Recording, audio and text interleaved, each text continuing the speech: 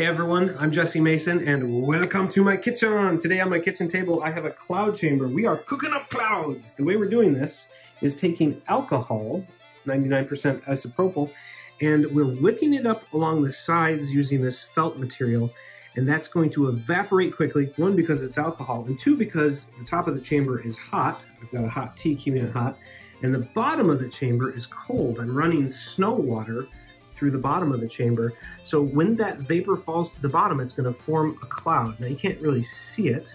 All you can see is this rock I have on the bottom there. This rock is a special rock. I'll prove it by using essentially a radiation counter here. It's a hot rock. This is uraninite ore. And as it decays, it emits radiation, and that radiation will cause a path of bubbles to nucleate along the path of the radiation. So I'm going to set my camera up here, focus on that uraninite ore, turn up the light just a little bit, and I'm going to turn up my exposure quite a bit, and then I'm going to cover this whole thing with my favorite flannel so we can see.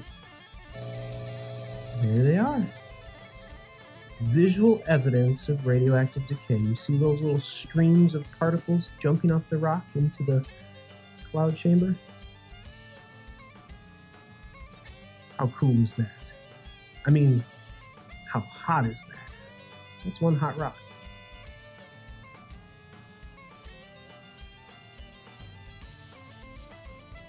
All right, I don't want to spend too much time around this rock anymore.